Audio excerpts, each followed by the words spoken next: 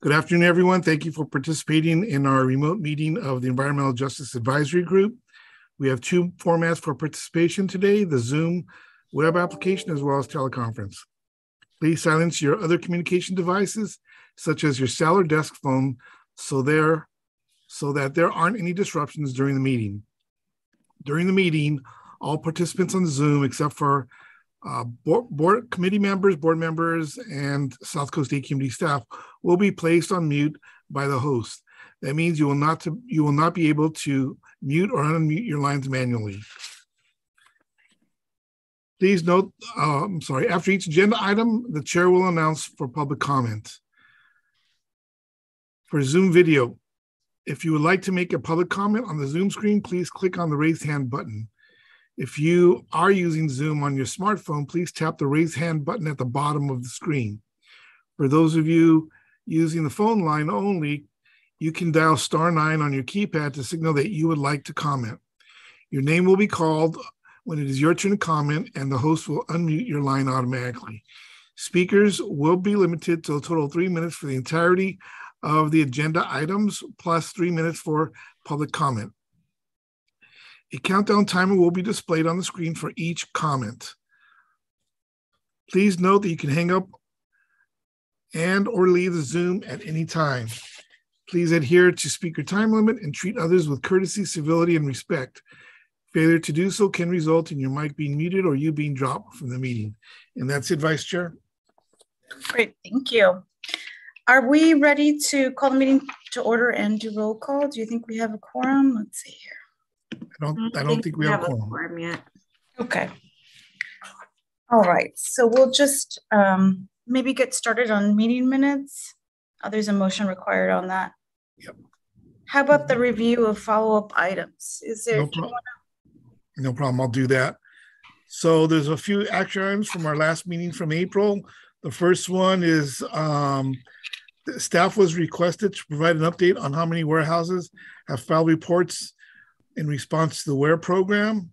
So we're working with staff right now to come up with that numbers. It should be come out fairly shortly. I think what we first want to do is they're going to present it to, I believe, stationary source and then the board. And then once they present it to the board, then we will notify the advisory group. The other one is staff was requested to report on what type of air monitoring, including black carbon, is conducted near warehouses.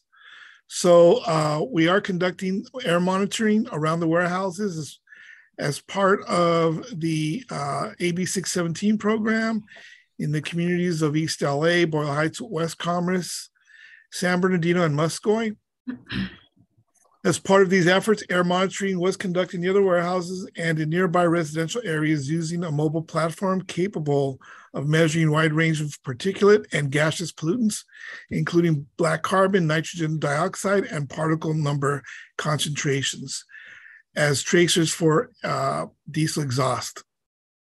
We also executed a contract with AQMD that will be conducting intensive mobile monitoring 24 hours a day, 7 days a week between July 1st through September 31st in both of those communities.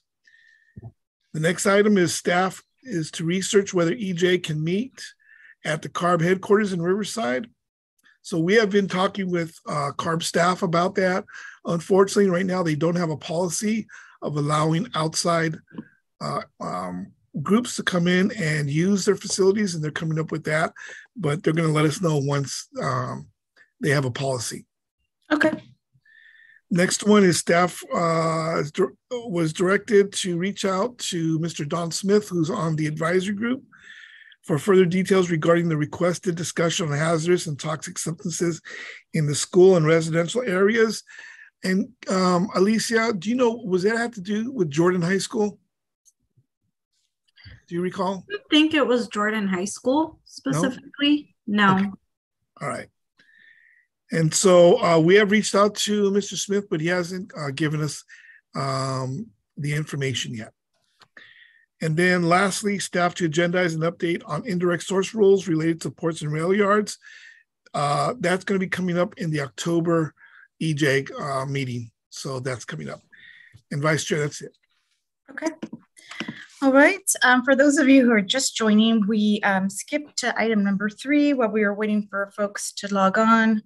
I'll ask if there's anybody who'd like to speak on item number 3, the review of follow-up items, report by Derek. And I don't see any hands raised. Nobody's jumping up to talk about that. So maybe we can scroll back to see if we have a quorum. Do you want to call roll, Alicia? Sure, we'll have Brisa. Oh, Brisa. Today. Thank you. Good afternoon, everybody. Senator Delgado. Here. Supervisor Rutherford. Here.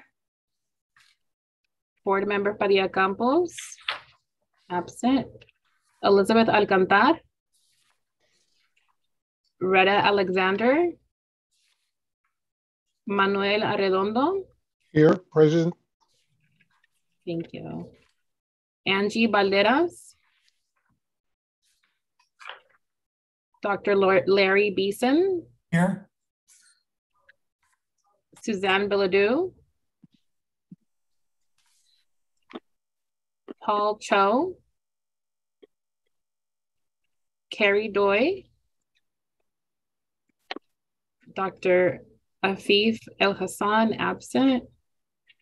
Mary Figueroa. Here. Angela Garcia. Here. Kareem Gongora. Ana Gonzalez. Present. Dr. Monique Hernandez. Dr. Jill Johnston. Humberto Lugo. David McNeil. Daniel Morales. Donald Smith. Rafael Yanes. Present. We do not have a quorum. Okay, why don't we see if we can establish a quorum as we move forward to presentations, since we don't need motions for that. Is that okay with everybody? Yeah, all right. So let's skip then to item number 4, the draft 2002 AQMP. And again, welcome to all those who could make it today. Hopefully we'll still have a productive discussion today. And this is Sang-Mi Lee. Thank you, Madam Chair and members of the advisory group. I'm Sang-Mi Lee. I'm Planning and Rules Manager of Overseas AQMP. So today we're presenting this 2022 Draft Air Quality Management Plan. This has been presented in different occasions and different advisory group meetings, so it might be not first time to some of the members. But anyway, we will proceed with this presentation. Next slide. So Air Quality Management Plan is a regional blueprint to improve air quality and achieve federal air quality standard. US EPA has the primary responsibility to establish the federal air quality standard, and they periodically review it. So the latest one was happening in 2015 when they strengthened ozone air quality standard to 70 parts per billion ppb, and this triggered the AQMP development. So this specific AQMP addresses control strategy to meet ozone air quality standard by 2037. Next slide. So South Coast Air Basin has made great stride to improve ozone air quality over past decades.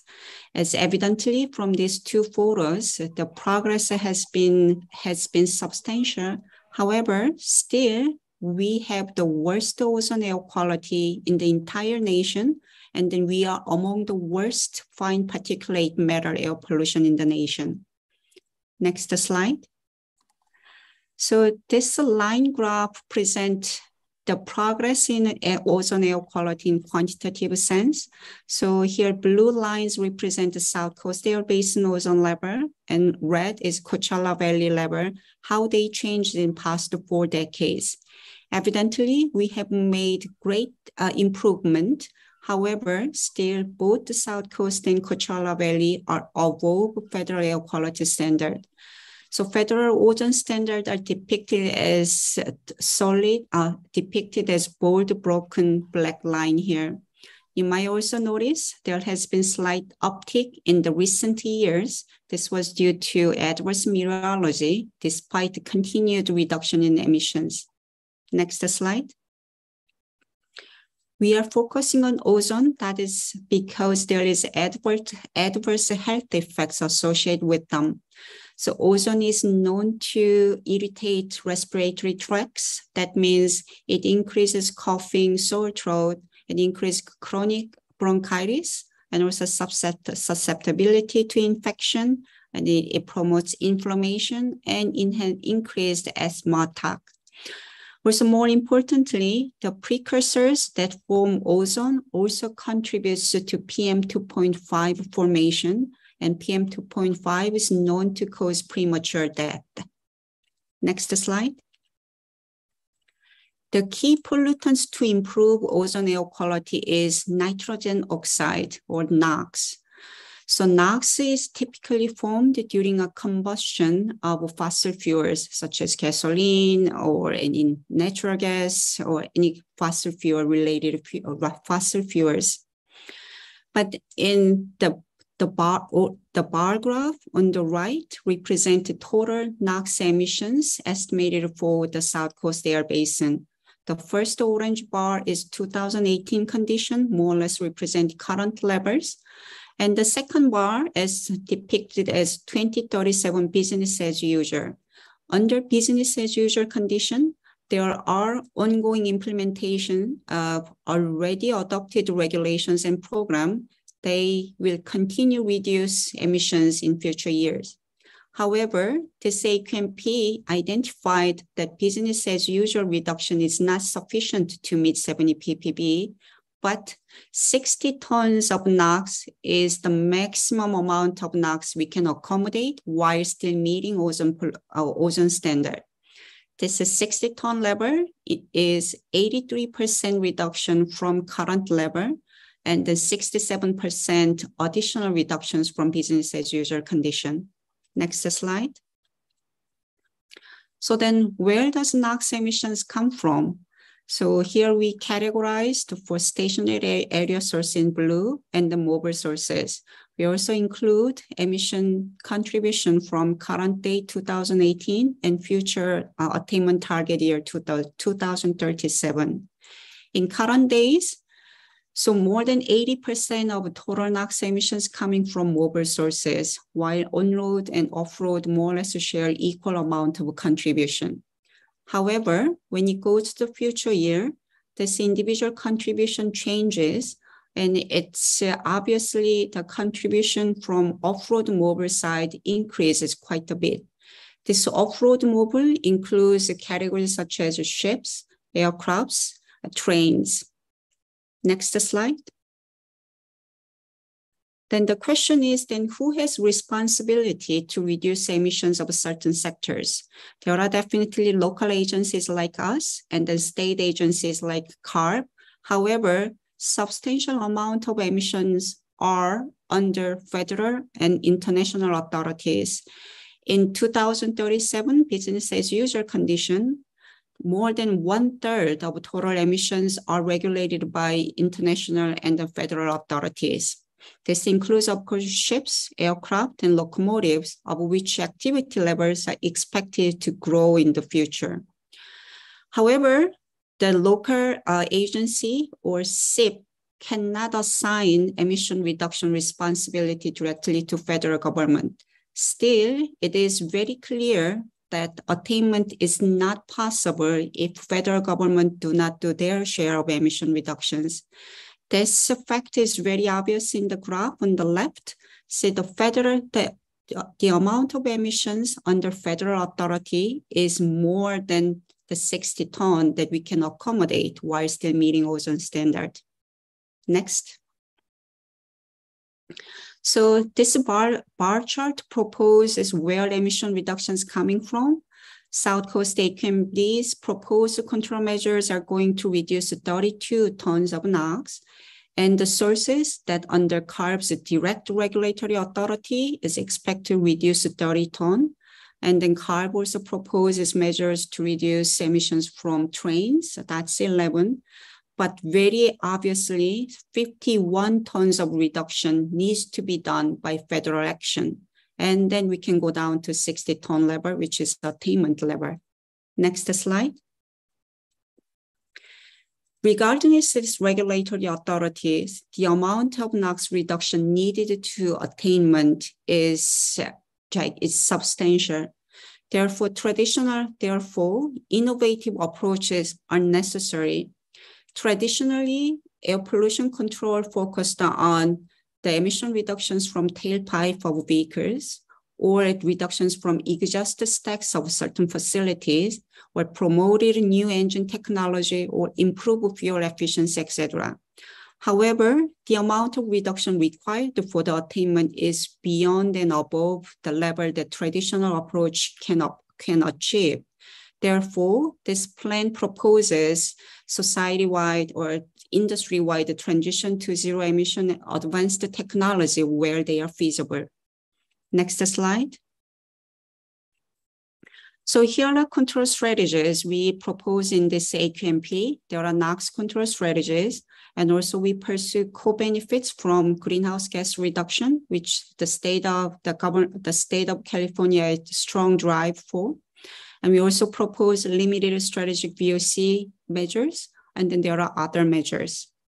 Next slide. For stationary area source control measures, traditionally we have focused on more larger combustion sources, and this AQMP continues that effort. Therefore, we pursue emission reductions in industrial combustion that includes boilers, process heaters, refineries, electricity generating units. This AQMP also proposes emission reductions from commercial and then residential buildings, and the combustion sources included in such buildings that includes water heating, space heating, and other combustion units. Next slide. South Coast AQMD also proposes mobile source measures. We categorize into 3 here. So the first one is facility-based mobile source measures that focuses on airports, marine ports, rail yards, and warehouses. We also pursue emission reductions by limiting the growth in emission activities. We also promote clean construction, and then we focus on new and redevelopment projects. We're also promoting the partnership with other agencies, including national and then even international entities, and we will continue pursuing incentive approaches. Next slide. Public participation and feedback are critical component of AQMP. Throughout the development of AQMP, we reached out public in many different venues, including working group meetings, advisory group meetings, public workshops, and individual stakeholder meetings. And then once we release the draft AQMP, we also solicited written comments from public. At the same time, we collaborating closely with other agencies such as state agency, CARB, CEC, PUC, and federal agencies like EPA, DOE, DOT. Next. So this briefly summarized the development process that we recently completed and plan to continue for the rest of the year. As mentioned, draft AQMP was released in May 6th of this year. We received the comment till July 22nd, and currently we are revising the AQMP based on public comments we received during the comment period. And then we periodically update our governing board at the governing board meetings and committee meetings. We plan to bring this back to October governing board meeting. And then in mid-October, more specifically starting from October 12th, we are hosting 5 regional public hearings we're hosting multiple meetings to accommodate more participation from public members. And the plan is bring this plan to board consideration in December. Next slide.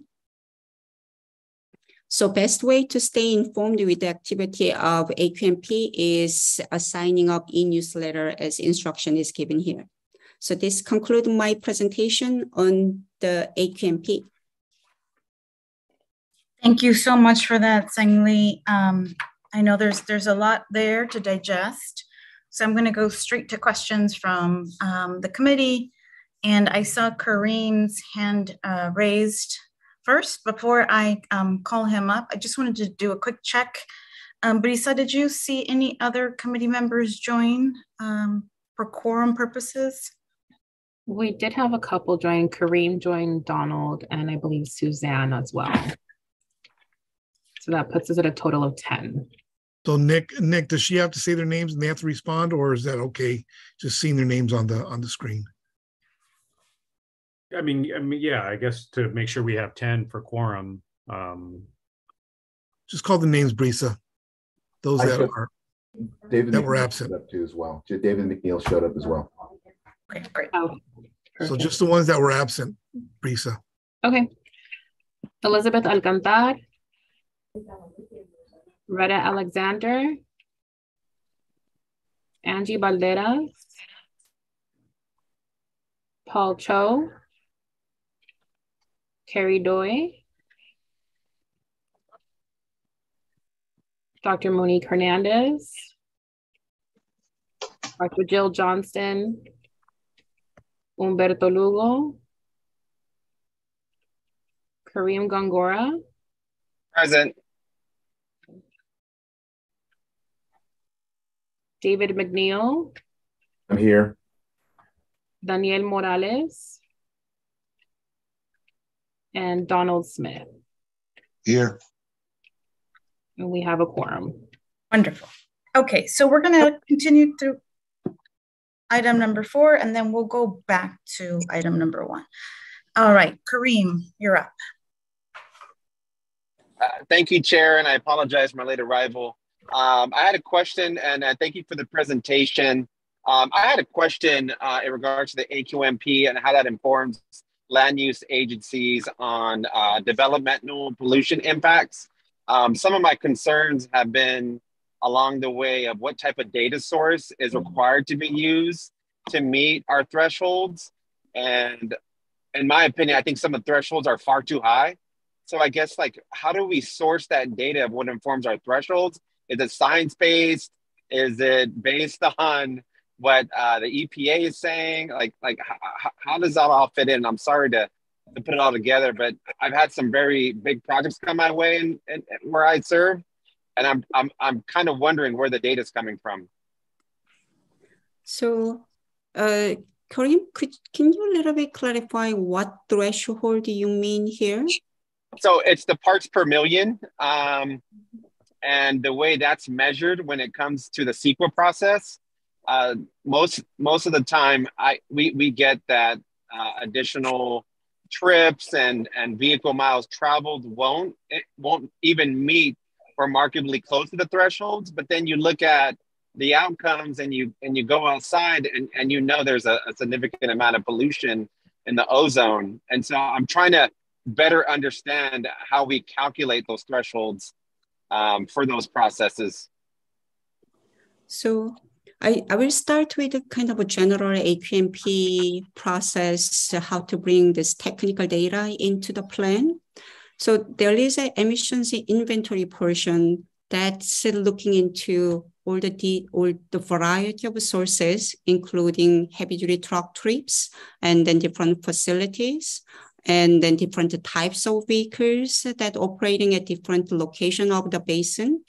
And this type of informations are eventually converted to emissions inventory, and that's emissions inventory. And then there are chapters, and actually more specifically chapter 3 and appendix 3 of the AQMP explain that process very in detail. Second, and there is an impact, so pollution-wise, so let's say pollutants being emitted from a certain type of vehicles around a specific land use, and then that impact, that pollutant will it will travel, and then also going through chemical reaction, that's how it forms ozone. This type of transport and then chemical reactions are being calculated using atmospheric chemistry model, photochemical model. And that's how we estimated 60 ton of the maximum allowed NOx levels while meeting the standard. So in general, so this trip information or certain type of land use, for example, let's say the location of the commercial buildings and residential buildings type of informations are first rolled into emissions inventory. Okay. Can I step or ask or answer this a little bit? My name is Ian McMillan. I'm Assistant Deputy Executive Officer here in our planning division. I think what part of your question too is, so the standards that the AQMP is based on, that's a health-based standard that's developed by EPA, and they look just at the health science of, how does ozone affect humans? And so that's how the AQMP is developed. We rely and we're required by law to meet those standards that are health-based standards, which is different a little bit than what you brought up for CEQA. Now under CEQA, that is each land use agency, the cities and the counties, they are the ones that set their own standards for what they think is appropriate for land use. As the AQMD, we can recommend thresholds and recommend guidance depending on which pollutant you're talking about, but it's really up to those land use agencies to set their own standards. Understood on that end, but they reference AQMD documentation when it comes to how the impacts will not have a significant impact. And so I guess what I'm trying to do is identify what tools we're using to inform land use agencies, because I know for the most part they subcontract out their environmental consultant.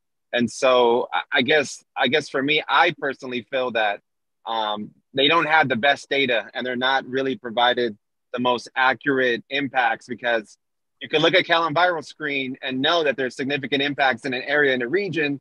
And so the additional trips of heavy duty truck traffic is going to create additional impact. So I guess I'm trying to wrap my head around that. And I know the AQMP is the overall, from my understanding, is the overall policy document getting us to meet our benchmarks.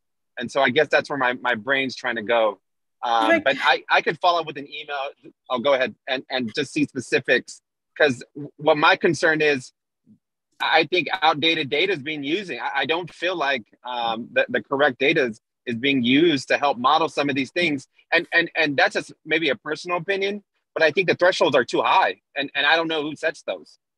Yeah, Kareem, I think the question that you have is related to the air quality section of a CEQA document and what standard we use for that, which I don't think the AQMP touches that, but I could be wrong.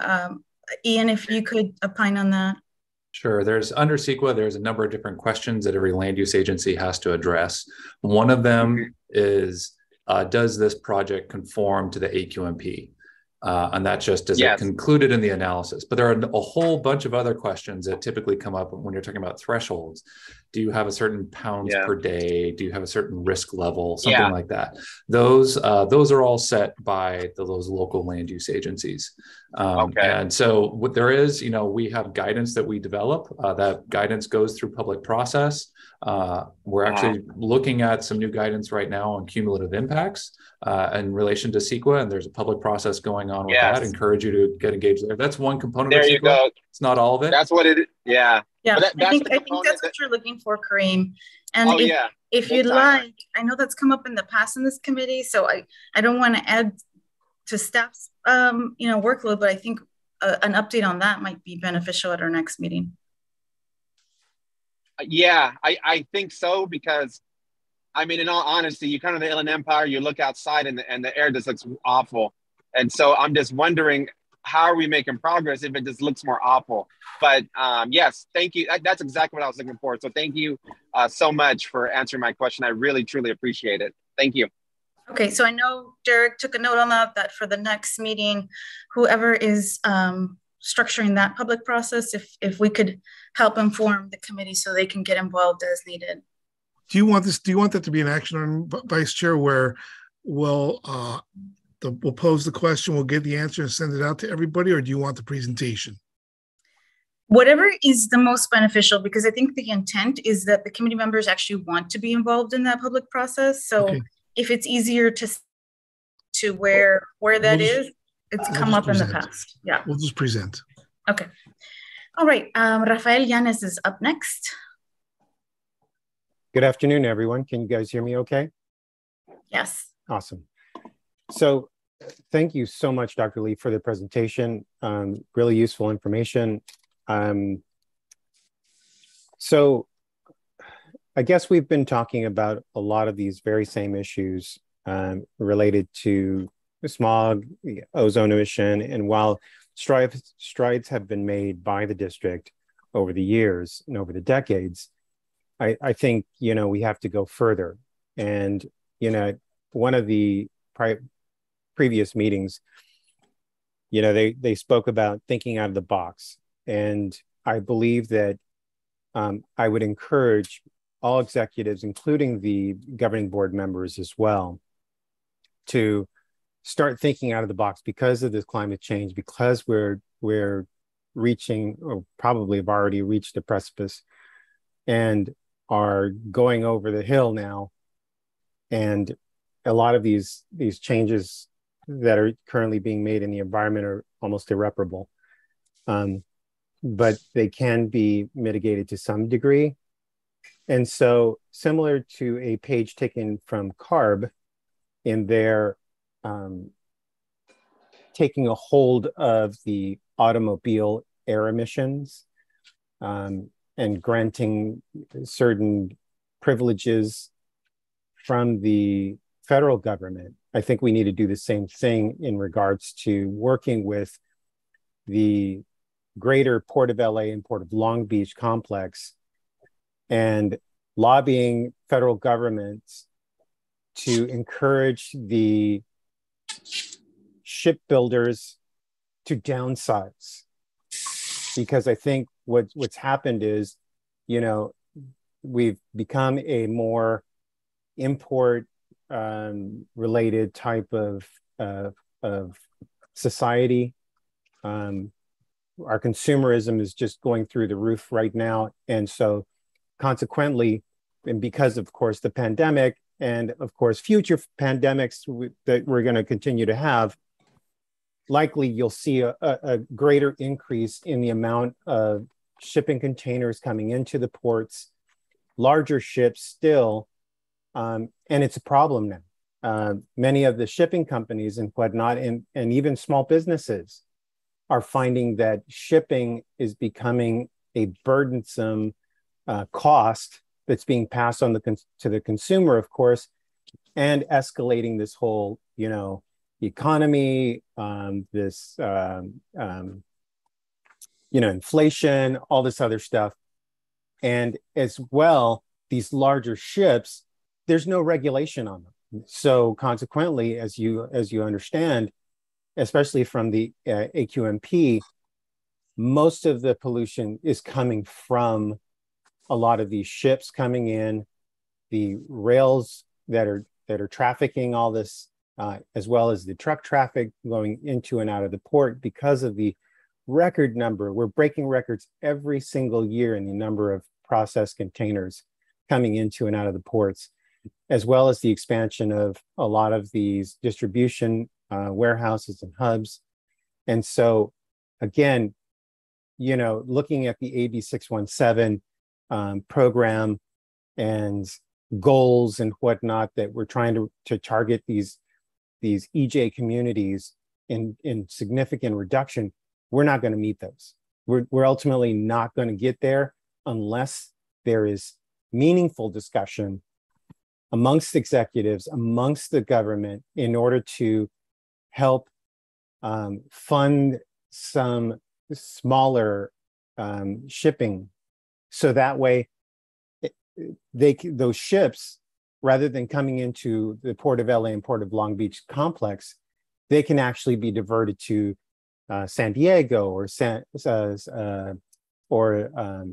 Jose or the San Francisco Bay.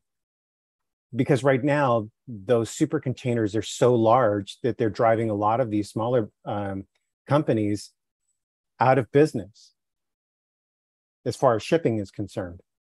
And again, now there's only a few, China Shipping, Merck, that have merged and become these, like, essentially what OPEC is now. But in the shipping side, now they drive the market in terms of shipping costs and all this other stuff. And the only ports that are available for these super containers are the Port of LA and the Port of Long Beach here in Southern California, and nothing else. Yeah. Well, thank you for those comments. Definitely the ports and all their activity is a huge issue. We're creating a whole rule around shipping and what we can control. So I know that's calendared for 2023, but we can continue to follow that as well, Rafael. So thank you for your comments. Angela. Thank you, Dr. Lee, for that presentation. I do want to echo what Mr. Yanis was talking about. And particularly, I'm going to look at the figure that you presented on your page 7 of the presentation, where it summarizes where the NOx emissions from 2018 to 2037, the biggest increase is coming from off-road mobile. So my question would be, is there anything that AQMD is working on to try to reduce the off-road mobile sources, in particular from the ships and the aircraft that are probably all being increased in the area of the ports and in the airport there in LAX? Just wondering what we're doing to try to mitigate, the air emissions from those sources. So I can go first, and I know there are many experts that can chime in more details. So there are multiple fronts and strategies proposed in this AQMP, and also our sister agency, California Air Resources State SIP strategy. And then we are still proposing some emission reductions from the sources that are subject to federal authorities primarily, as much as the local agency and state government can do it. For example, some of the measures targeting cleaner ship visits, and then cleaner engines for locomotives, and then also we are pursuing the emission reduction from the entire airport operation, which is part of our facility-based mobile source measure as well. So this is a control strategies we are proposing. However, behind the scene, also the AQMD is working very closely with various levels of federal governments and then other agencies. So for that part, maybe I can pivot to the Lisa or Derek to come up with a little bit more specific details about how our agency is doing in coordinating with other governments. That's Lisa. Great. Good afternoon. My name is Lisa Tanaka. I'm the Assistant Deputy Executive Officer for Legislative and Public Affairs. And to Sang-Ming's point, we have been working with our congressional delegation as well as the federal agencies to look at programs and policies to reduce emissions from these sources. And I'll just point to one quick example. In the recent Inflation Reduction Act that just passed, there is a new program specifically for ports. It's $2.25 billion to reduce emissions from ports and goods movement, and an additional $750 million for ports within non-attainment regions. And that's a huge change because there are just a few programs specifically for non-attainment regions, 2 which were just recently created in this bill. So we are working and coordinating with our delegation and the agencies. We meet with them on a regular basis, and it will be a continuing effort. Ms. Tanaka, you mentioned something about you said $2.5 billion for ports, and what was the other one for? It's $750 million for ports that are located in regions that do not meet the national ambient air standards. So we don't meet for ozone and PM 2.5. So that puts us in a special category to apply for the funds just for regions that have ports that don't meet the federal standards. And what would that money go towards? So the program is fairly broad, but it includes things like when the ships come to call, to plug in, for zero emissions equipment, to anything to reduce emissions related to goods movement in the ports. Okay, and then well, thank you so much. That was very informative. And I just do have one question, and I just want to make sure I get the correlation because I found it very interesting. Was the ozone trends in the South Coast Air Basin and how they've been increasing since 2016 due to the adverse meteorology. So the lack of rain is causing the NOx numbers to go up? Madam Chair, can Steph answer to the question? Yeah, please go ahead. Yeah, it's way more technical than I could answer. Yeah, sorry that I jumped on right on the previous question. So yes, that's a good observation. So there are multiple factors that affecting that the kind of increased ozone levels measured, observed in past 5-6 years. That one thing is, of course, the precipitation matters, but that affects more winter time and PM levels. But ozone concentration is more closely correlated with the temperature, actually. We have experienced more number of hot temperature days. When there are high temperature, actually there are the volatile organic carbon emissions coming from even the trees and grasses and vegetations, and that also promotes the ozone pollution as well. So this adverse meteorology includes the temperatures and the humidity, and then also even the wind speed that can ventilate the pollution out of our basin. However, somehow all this combination of these adverse meteorological factors contributed to higher levels of ozone. Very interesting. Thank you. That was very informative.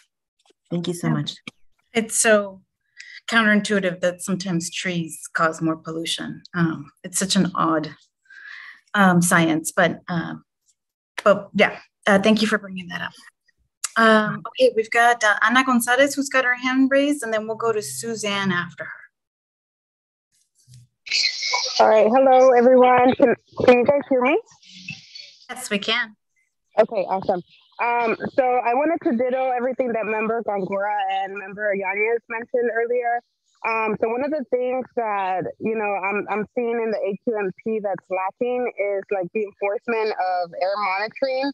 How can we in the plan create some kind of like program or funding for AQMD to oversee all the air monitoring that's happening in the region, and also invest in black carbon monitoring? Because, for example, as we look for data through the AQMD website and CARB and EPA, we're noticing there are areas in our communities that don't have any monitoring at all. And even though the regional air quality is similar, we still need to detect where the real PM and ozone and NOx levels are coming from. And we all understand that it's coming from the warehousing because of the truck traffic. And so my question is, how can we invest more money in black carbon monitoring and, somehow plug it into the AQMP so then we can get those federal and state dollars to really get the raw data that we need. Because I guarantee you that we're over exceeding the thresholds that Kareem was talking about earlier. And it doesn't help us in our advocacy for clean air when we don't have proper monitoring happening on the ground, such as Moreno Valley. And so I just wanted to bring that up and also ask those questions. And also we can, maybe for next time, if the AQMD staff can provide a presentation on what kind of monitoring systems you guys use, so then maybe we can, suggest some other monitors that are really going to collect that raw data that we need to achieve clean air.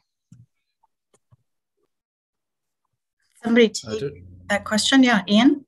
Yeah, so that's a really good question. And monitoring is, you're right, it's a really critical component of, planning for clean air. It's, we do a lot of exercises on evaluating emissions and, modeling and computer modeling, but it has to be grounded in what's actually happening on the ground. We do have a very robust monitoring network, one of the densest monitoring networks probably anywhere in the world. Are there rooms for improvement? Part of how we look at that question is every year, actually, we go through a monitoring network plan, and we take a look at that. Actually, if you go to our website and you look at clean air plans, most people go to the AQMP, or at least we like to think most people go to the AQMP because that's what our team is working on. But listed under there as well as our monitoring network plan. And we actually go through that analysis every year of looking at where are our monitors sited, what kind of pollutants are we looking at throughout the basin. And so we do look at that every single year, actually. This particular plan, you're raising concerns about black carbon, very understandable of, why there will be concerns about black carbon and its relation to particulate matter. This particular AQMP is focused on the ozone standard. And so we're really thinking more about this plan tied to ozone.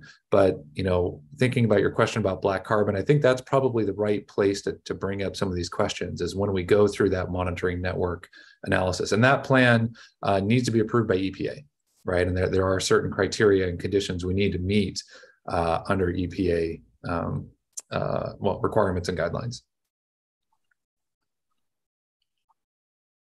Thank you, Anna. Thank you, Ian. Okay, we'll go to Suzanne, and then our final hand up is David McNeil. Hi, I actually don't have a comment. I just didn't have my name on the roll call when you went through missing members, so I just wanted to make sure I was counted as present. Thank you for joining us. Yeah, okay, bye. Bye. All right, David, your turn, and then looks like Manuel would like to speak after you as well. Thank you. I missed most of the presentation, but I read through it a couple of times now. And I was just curious on the end relative to incentives. And that's part of the method that, we're working on to make people incentivized to clean up their facilities. I'm just trying to make sure that is there an approach that it deals with environmental justice in terms of credits being issued to facilities that are being incentivized to meet the law? Or is there a way to get them to go beyond what they're supposed to do if they're going to get credits in lieu of just getting credits for meeting the standard? So how are you addressing the credits in a way that is different than what Reclaim has done in the past, which you've seen has had a lot of environmental justice impacts where the polluters aren't doing the things that they need to do in these communities that are impacted so heavily? Great question. Somebody on the team take that one? Maybe I'll take a first crack at it, and welcome anybody else to fill in. You're obviously highlighting a great question, highlighting one of the real key challenges that our region faces is environmental justice. And how do we think about our specific measures that we're proposing in the AQMP, which is really trying to address regional pollution. But we know that we have these disproportionate historical impacts that continue today. And so how do we tailor our strategies to make sure that can be addressed? There's a lot of tools that are available on that. I mean, you look at, you say our AB 617 program is one of many tools available. You have other programs that are out there as well. Are there ways to tailor incentive funding specifically to disadvantaged communities? There's, ways to try to do that.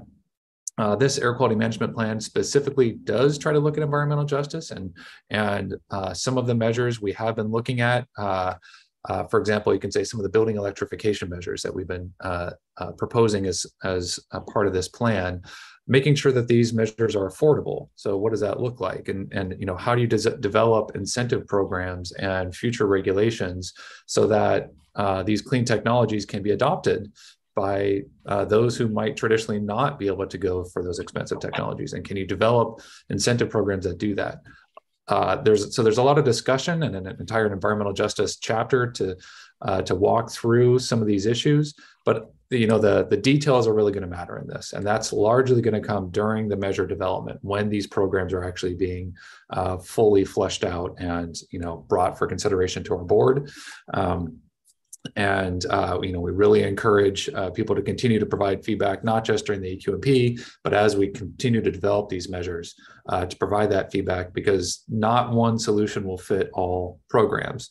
We have a reclaim program right now, which is sunsetting, right? And there's been a lot of concerns that we've heard about the reclaim, and that program is sunsetting, and that's a specific approach that works there. But then what would you do on mobile sources, or what would you do on building measures, or what do you do on incentive programs? You're going to have to tailor that to each one of those. And so we are really interested in this topic. Glad you're raising it here. But those details are going to matter in each one of those measure approaches.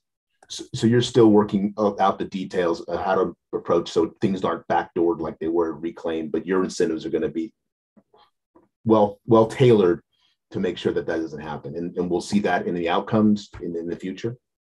That really is the goal. And I think as each one of these programs is sort of more fully developed, we have the public process for the AQMP that is the overall blueprint, but then a lot of programs fit underneath there.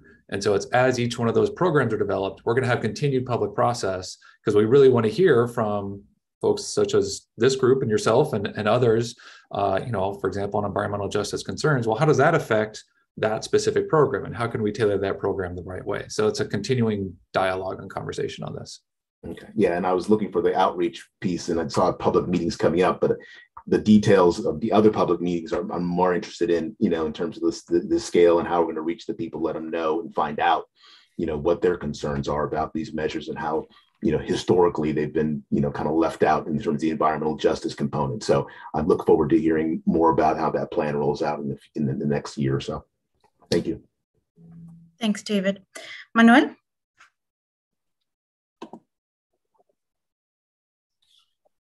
I'm unmuting myself, and if I won't get lost there.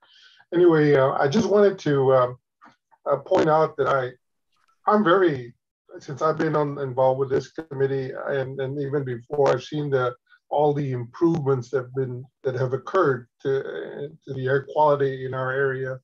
And I think in all the area, but specifically, I'm more familiar with the Coachella Valley.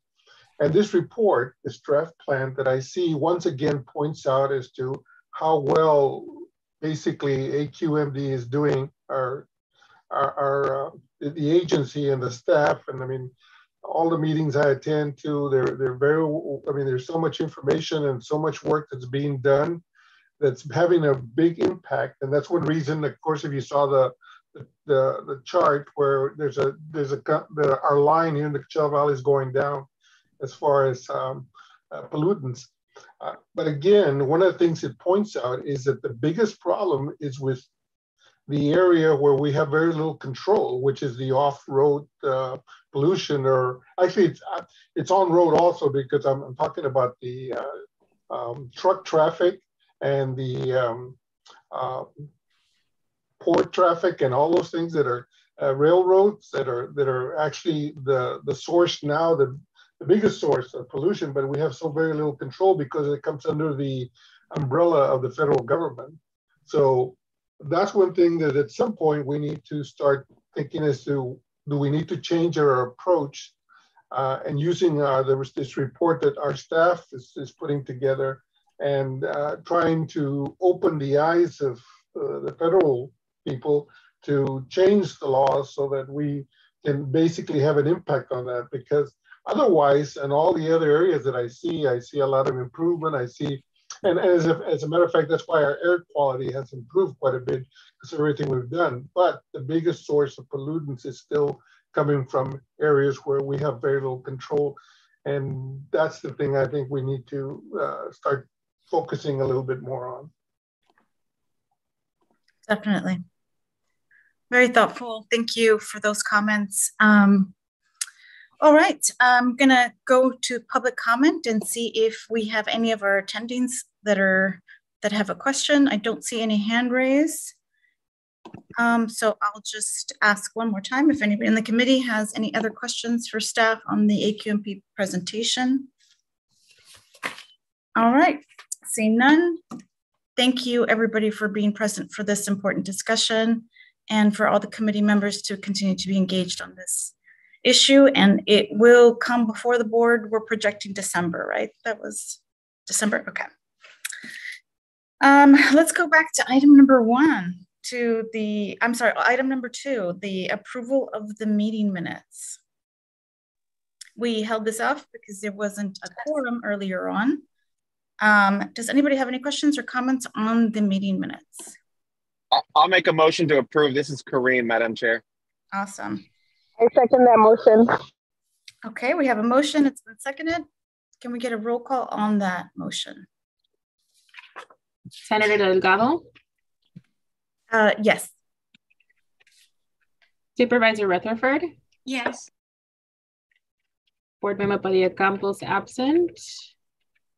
Elizabeth Alcantar absent. Ritter Alexander absent. Manuel Arredondo?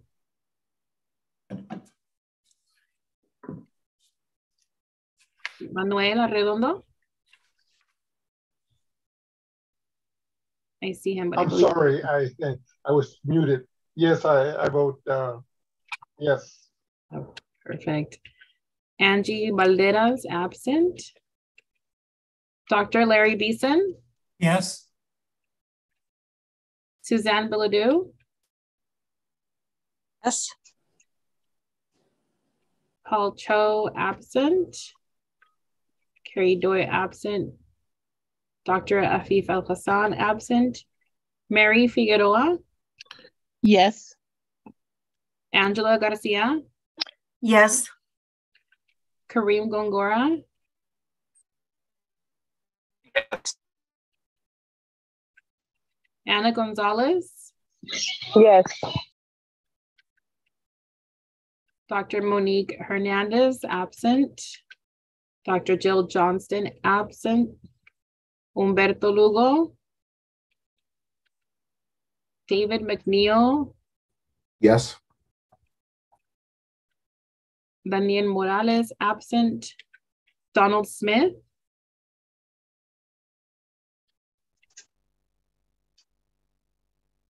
Donald Smith? I see he's unmuted, but we're unable to hear him.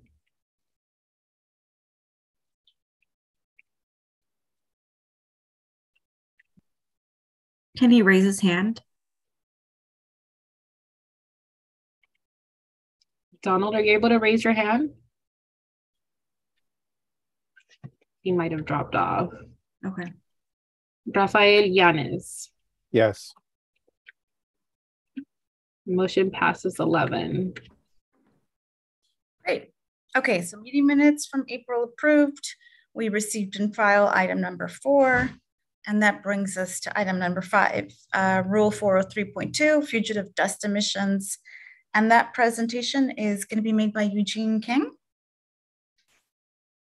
Thank you, Madam Chair. So good afternoon. My name is Eugene Kang. I'm Planning and Rules Manager here at South Coast, and I'll be giving a brief presentation on Rule 403.2, fugitive dust from large roadway projects, which was newly adopted this past June. Next slide, please. Sorry, next slide, please. So to provide some background, construction and demolition activities for large roadways, large roadway projects typically involve crushing and grinding operations, earth moving activities, and maintenance of material piles, all of which can generate fugitive dust. And some of these large roadway projects are located very close to communities, which are already disproportionately impacted by tailpipe diesel emissions and other pollution or air pollutants from mobile sources. Now, although South Coast AQMD has some existing rules to generally control dust, there are minimal requirements to preempt fugitive dust exposure situations caused by large roadway projects, and also minimal requirements to provide project information to the public, including how to contact the project directly regarding dust issues. Rule 403.2, recently adopted in June, fills this regulatory gap. And it's a new rule that supplements existing South Coast rules for dust control. Next slide, please.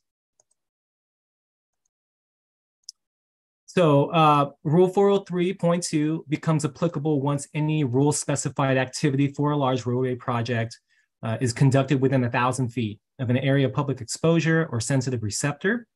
The rule defines a large roadway project as activities for the construction or demolition of a large roadway, including any adjacent bridge, overpass, on-ramp, or off-ramp.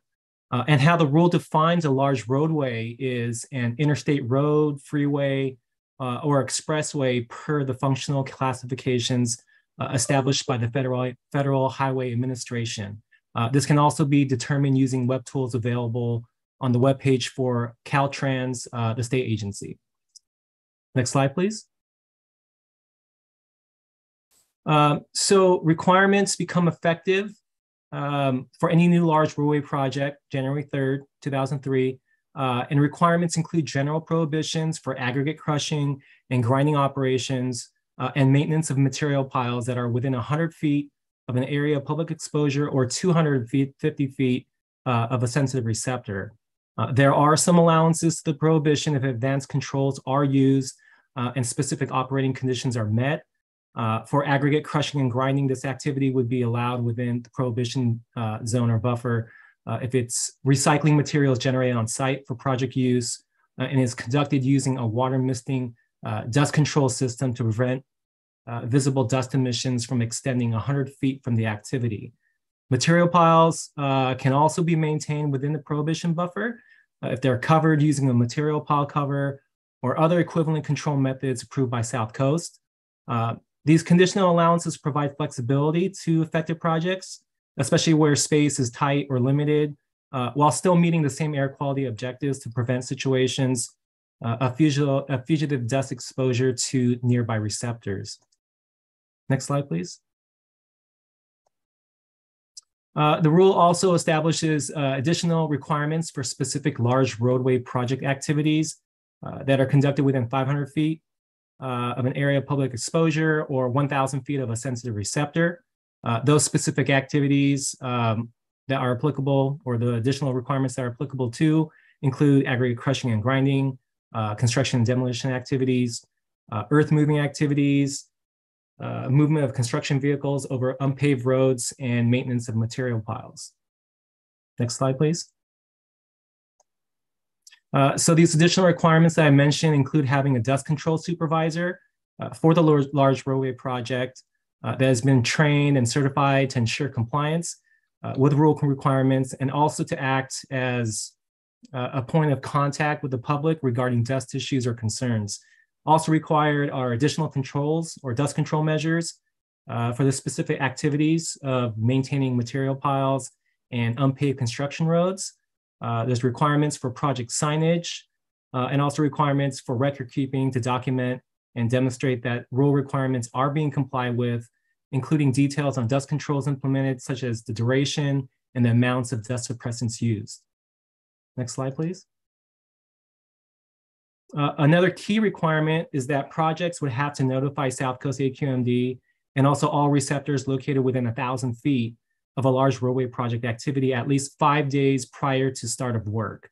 The notification would help to inform the public of project details and contacts in case of dust issues or concerns. Lastly, the rule provides some exemptions for roadway project activities for emergency situations and service disruptions, best management practices for stormwater prevention and safety, and also maintenance activities that typically have a low potential for generating fugitive dust. Next slide, please. So in closing, next steps for Rule 403.2 implementation. South Coast is actively working on incorporating Rule 403.2 requirements and guidance into existing South Coast AQMD dust control classes. We anticipate this guidance to appear in curriculums for the class sometime next month. The 2.5-hour class is currently offered to the public free of charge, currently via Zoom, every third Wednesday of the month until further notice. And there are also no classes held in the month of December. A reminder that successful completion of this class is required for dust control supervisors, required in many dust control rules, including Rule 403.2. And those dust control supervisors oversee applicable operations and also ensure that rule requirements are being met. However, this class can also be useful for folks not required under the rule, such as city planners and city managers. just to kind of know what's going on as far as requirements in their community. And we'll also continue looking where we can provide additional outreach and information on rule applicability to affected communities, possibly through meetings for AB 617 and other community-based meetings. So that concludes my presentation, and I can open it up to any questions. I just want to say thank you, Eugene, for getting dressed up for us today. I feel very underdressed. I feel very overdressed, but. All right, Angela. Hi, Eugene. Is there a location on the website that gives us a database of the projects that have them? You know, I live in an area in Fontana where there's a lot of development of big projects, and dust mitigation measures are a problem for the neighboring homes. So is there a place where we can get that information of who the contact person is that we need to contact when there is no signage and it is a project that is more than whatever that requirement is that triggers them to need a permit? Right. I mean, so if you want to notify the district, there's always 1-800-CUT SMOG you can do. But as far as listing of projects that would be going on that might be applicable to this rule, the rule is not effective, I guess, for these projects until after January 3rd, 2023. So once we get notified, because we will, there's a notification requirement, we can try to help and provide a listing of those projects. It most likely or could appear on our current dust control rule or dust control webpage, but we'll explore different ways that we can get that information out to the public. Yeah, because I do see that there is a lot of, and I know that it doesn't pertain to the 403A, but I know that, you know, we were having a lot of issues with Rule 403 in areas of construction, right? Specifically, right during the Santa Ana winds.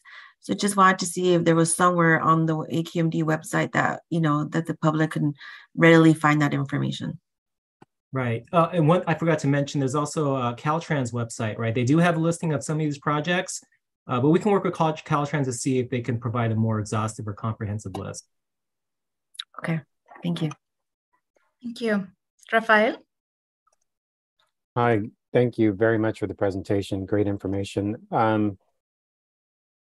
Does it have teeth? Are there fines associated? Because, you know, we call in numerous times for fugitive dust emissions, you know, odors, whatever the case might be. As we all know, if there are no fines associated with it, guess what? They don't really care about it. They're just going to continue their operations as usual. If there's no fines associated with it, sure, they can issue, the inspector can issue a warning, something written, NOV, whatever the case might be. But unless there is something punitive, companies are not going to take, you know, this rule to heart. And that's what we need. We always need rules that have punitive damages, and they could be escalating, going from maybe like $100 for the first, or that's too small, of course, especially given these are multi-million-dollar roadway projects. Generally, you know, they should, you know, correlate to perhaps the liquidated damages per day that are assessed by the contract. So that would equate to somewhere about $500 to $1,000 per day. So that would be my recommendation, especially if you guys have not, you know, incorporated fines into this. Thank you. Hi, I can respond, Rafael, Nicholas Sanchez, Assistant Chief Deputy Counsel. So the structure for penalties under the Health and Safety Code applies to pretty much all of our rules. And so it is a tiered system starting with strict liability, then it goes to negligence and intentional conduct. So the legislature has identified under section 42403 the factors that a operator or facility can raise to mitigate against a violation. We do share your concerns on the caps for some of those penalty amounts, that they are low.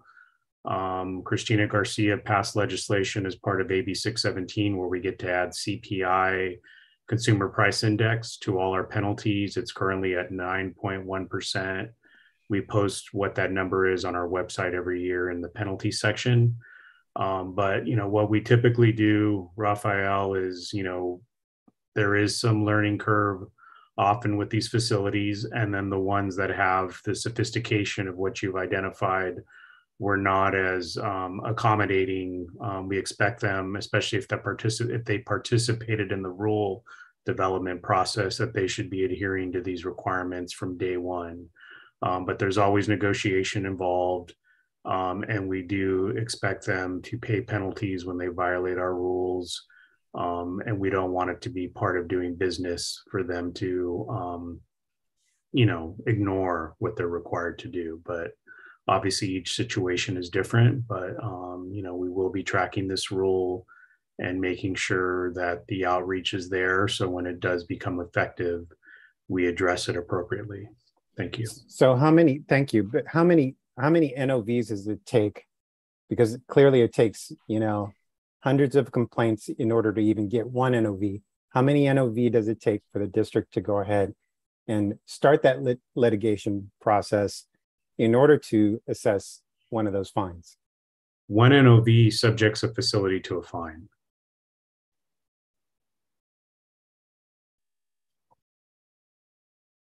Okay, got it. Thank you. All right. Thank you for that. David McNeil, and then we'll go to Kareem. This is great information. I appreciate the legal input, analysis on this as well, because that was my first question: how much are fines? And more importantly, I think what I said, the notification. I saw the notification was they mailed addresses within 1,000 feet, and they mail a letter to them. I'd be very interested in the crafting of those letters. Now, I'm not doing it, but I'm saying how the letters are crafted and how the signage. I would hope that the signage as well, posted, around the site where you could call a number other than 1-800-CUT-SMOG, because enforcement, is really, on their on-site person that's managing the responses.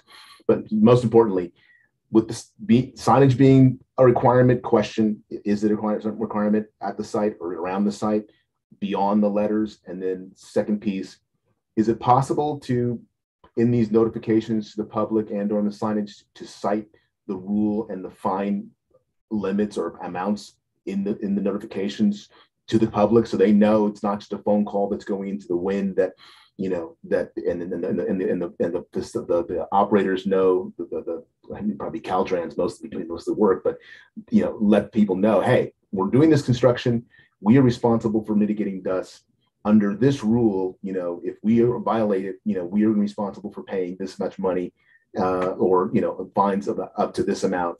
So please contact us, etc. And even on the signage, this applies to this rule, and if we violate it, we're subject to penalties under the rule. Just to have that message out there on both sides, so the community knows that there's teeth in it, as well as the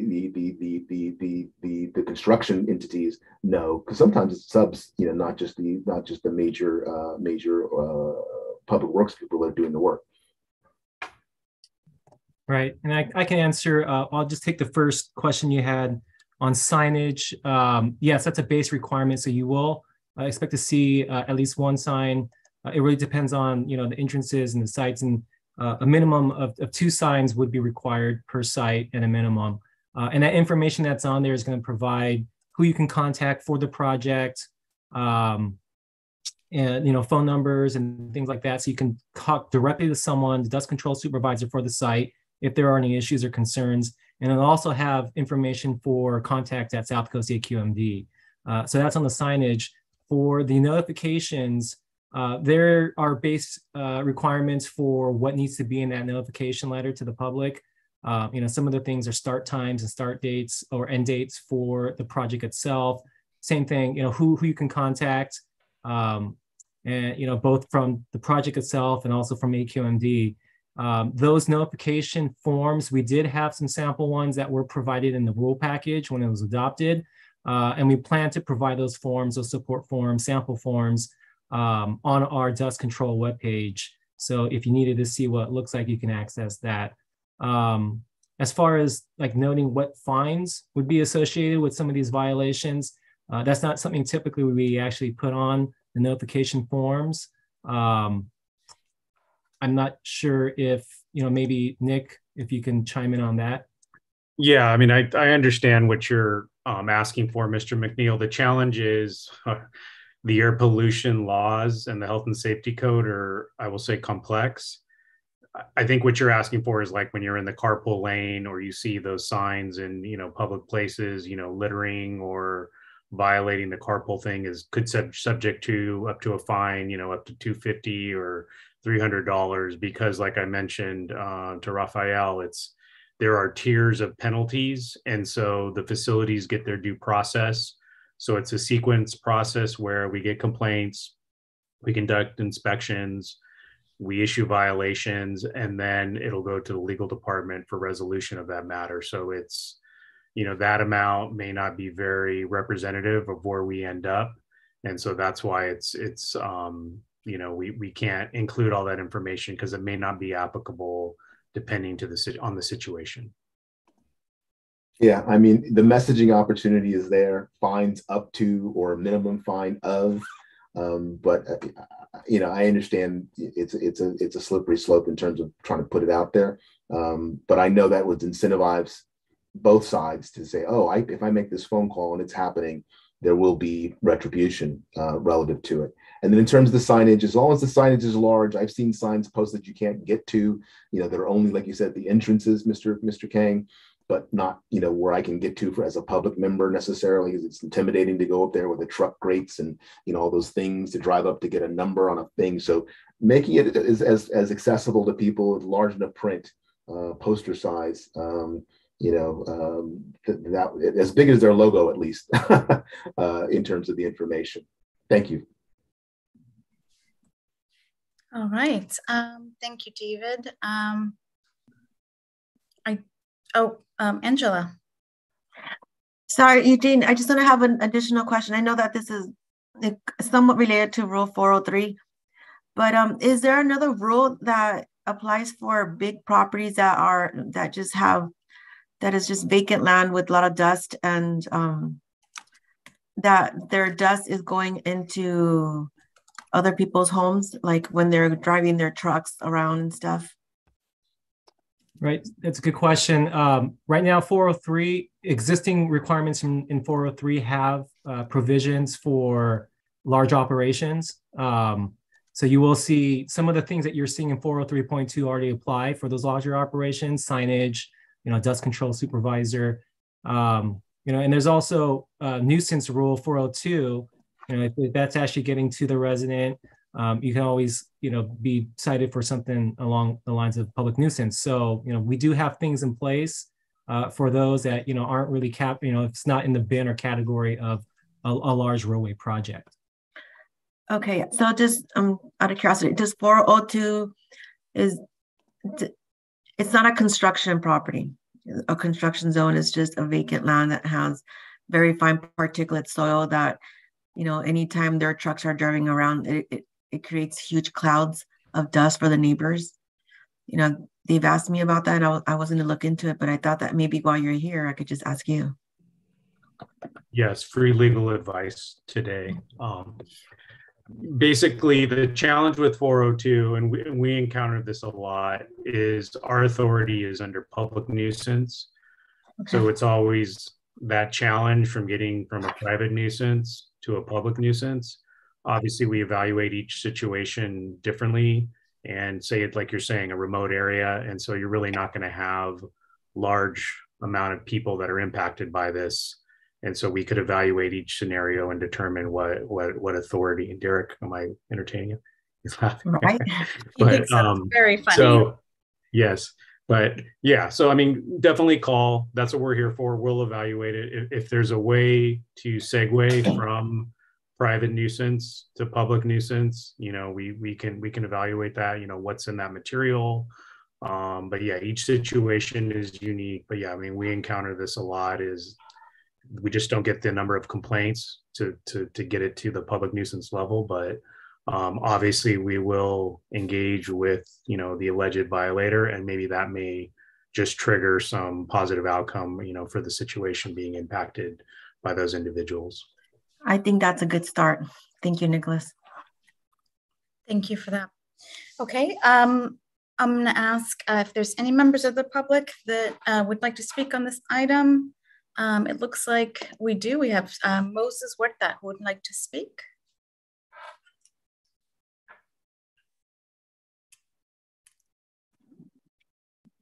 Thank you, Madam Chair. Good afternoon, everyone. My name is Moses Huerta. I'm an advocate here in the city of Paramount, also former public safety commissioner. Quick question on the dust. I know that also, will this dovetail into the Prop 65? As an example, there's quite a few cement factory processing facilities in my town, for example, and I know they have this Prop 65 signs out there and how they're supposed to control with that. How would that relate to this? In relation to the rulemaking as far as controlling dust. And also, Madam, I'm not sure if I'm able to comment on the AQMD. I did have a question there, but for now, this is my question on the dust issue. Thank you. Thank you. And sorry, can you let us know again what facility and what facility type that you were speaking of again?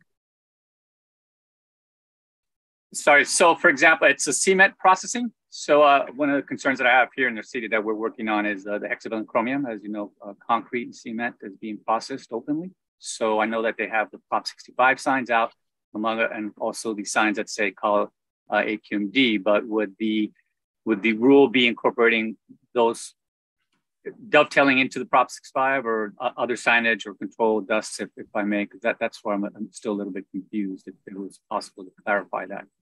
Yeah, I mean, I can try taking a shot at that. I don't know if anyone in planning wants to fill in, but so there are different requirements under Prop 65. I think the one that you're seeing on the site is the obligations with the Attorney General's office for California.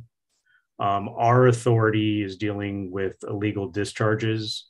And so, or if we see pollutants or constituents that either we measure or we know have exceeded a certain threshold that triggers our obligation, the air districts, to issue Prop 65 notices.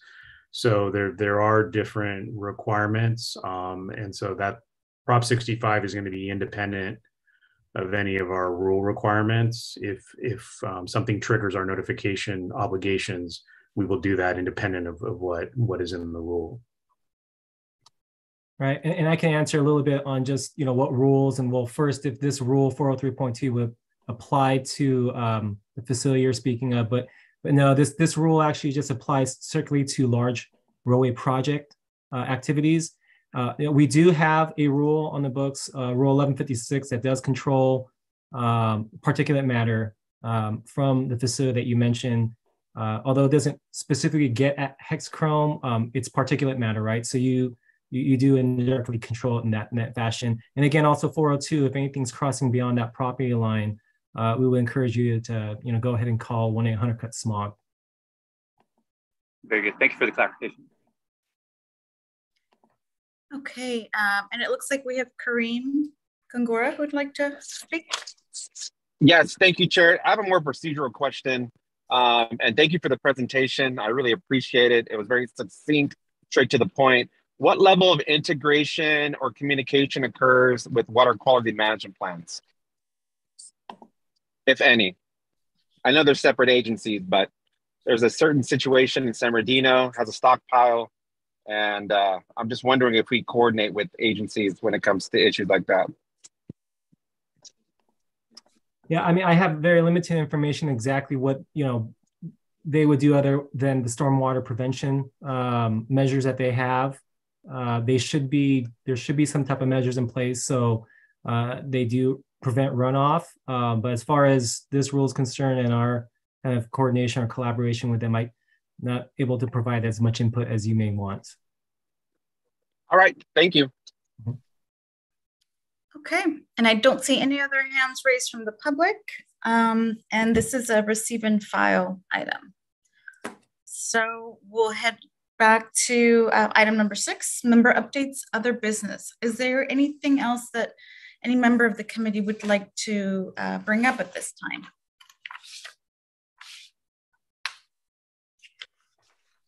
I don't see any hands. Oh, Mary, go ahead. Oh, thank you. Thank you. This is Mary Figueroa.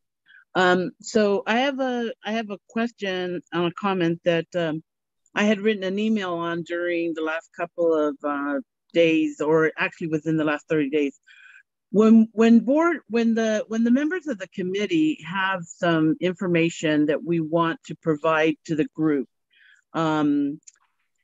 what is going to be the best way of handling that? Because I was hoping, see, the 3 minutes that we have for this kind of presentation, you know, we're limited already, but yet there's things happening, especially out in the Inland Empire, especially with the warehouses, that eventually end up impacting even some of the conversations we've had here this afternoon on policies and issues. But yet, I don't know how much of that you are aware of, or how much of that would be helpful information that maybe you're not aware of. And so I've wanted to pass on information, like I was calling in reference to a new group. It's called Riverside Neighbors Opposing Warehouses, that has developed out here, and they're definitely becoming very strong. And they're looking at land that was formerly owned by March Air Force Base, which is now used as an airport for several of the warehouses in the area. So all of this is all interconnected. But again, my bottom question is, what is going to be the best way to get this information to the rest of our EJAG members and to AQMD and their staff, so that they know what it is that's happening out here?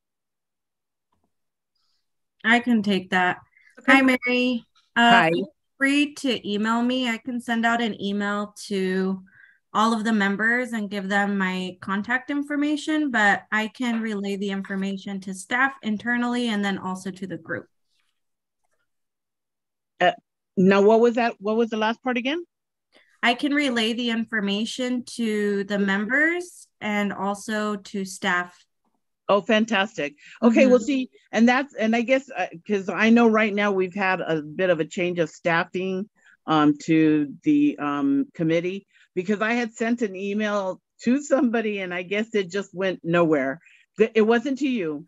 So yeah, that's part of the reason that I'm asking. So if we send information to you, then you will be able to then disseminate it to the other individuals. Yes. Perfect. That's what I needed.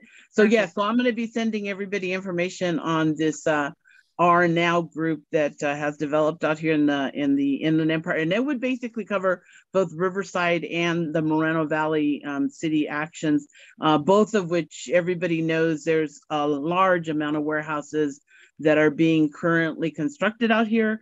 And with that comes all of the pollution problems with the trucks, the rail, and now also the aviation part. So definitely something that we should stay on top of, and I appreciate it. Thank you. No problem. I have a announcement. Yeah. On September 14th, Wednesday, September 14th, we will be hosting our annual Environmental Justice Conference. And this year, we're excited to announce that our very own EJAG member, Monique Hernandez, Dr. Monique Hernandez, will be hosting as our MC. And we have some fantastic speakers. Our keynote speaker is U.S. EPA Regional Administrator for Region 9, Marta Guzman. And then our fireside chat participant is going to be California Attorney General Rob Bonta. We have a plenary session about AB 617, and then we also have 2 breakout sessions about community air monitoring and also another one about zero emission infrastructure. So we're very excited about the conference. We have over 350 registrants, but we really need your help to continue outreach, and we really hope to get your participation and also your input on the conference after. So if you have any questions about it, again, I'll be sending my email out, and we look forward to seeing you there. Thank you. Thank you. Yes, please, members of the committee, if you can send that to your social media circles and any groups that you're part of, that'd be great. Kareem. Thank you, Chair. I just wanted to highlight that California Clean Air Day is October 5th, 2022. So you could go to cleanairday.org.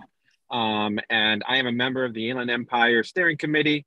And so the chair there is actually board member, County Supervisor Manuel Perez. So there's a plan to do some activities to kind of encourage clean air activities and kind of make that push to ensure that we're all working and focusing towards those type of initiatives. So just wanted to make sure I put that on record, and that I'm not sure if AQMD has, I'm sure they're a partner. I just wanted to make sure everybody was aware that that's taking place October 5th, 2022. Thank you. All right. And our final item is public comment. Are there any attendees that would like to speak on any non-agenda items? I don't see any hands up. I don't either. So with that, unless Steph has anything else, we can adjourn the meeting on time. I did see, Kareem, did you mean to raise your hand again? Yes, it's a request if we can adjourn in memory of. Do we do that here, or? I'm very open to it. Okay, so we just had someone who was a clean air advocate pass away in Fontana. She was a Rialto Planning Commissioner and a Fontana School Board member. Her name's Barbara L. Chavez. So she just passed in a very tragic accident on Sunday. So I was hoping we could adjourn in memory of. Barbara Chavez? Yes.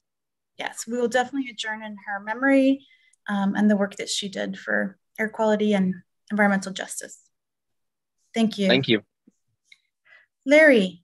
Yeah, I just wanted to, I see that you have a note here. I just wanted to make sure that everybody noticed that on the PDF of the agenda, it said October 22. So I see that it's been corrected to October 28, but just remind them that on the PDF, it still says October 22. Good catch. So just make sure that everybody sees this slide, that it's the following Friday. Thank you. Thanks, Larry. All right, everybody, enjoy your weekend, and we will adjourn in memory of Barbara Chavez. Thank you. Thank you. Thank you. you. Bye-bye.